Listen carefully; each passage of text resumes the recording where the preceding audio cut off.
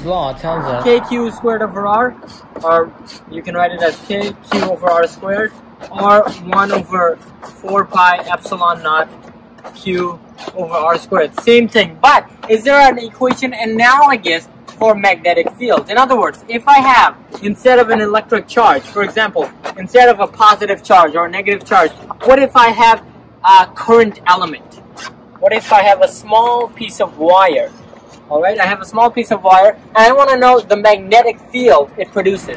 Right, so let's say we have some current element of with DL, okay? And let's say our current element has some current I passing through it. That this wire generates a current of I. Can we figure out the magnetic field it produces? As a matter of fact, we can, using the Biot Savart Law.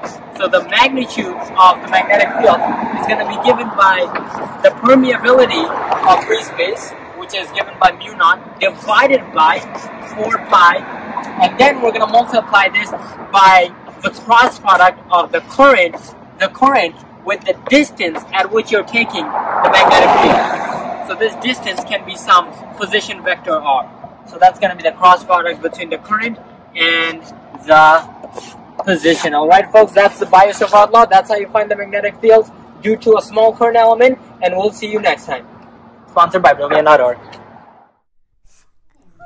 Ambition plus MKO plus scaffolding. Really? Excuse me. We believe anyone can learn anything. That's why our motto is memorization is a crime. And that's why we partnered with Brilliant.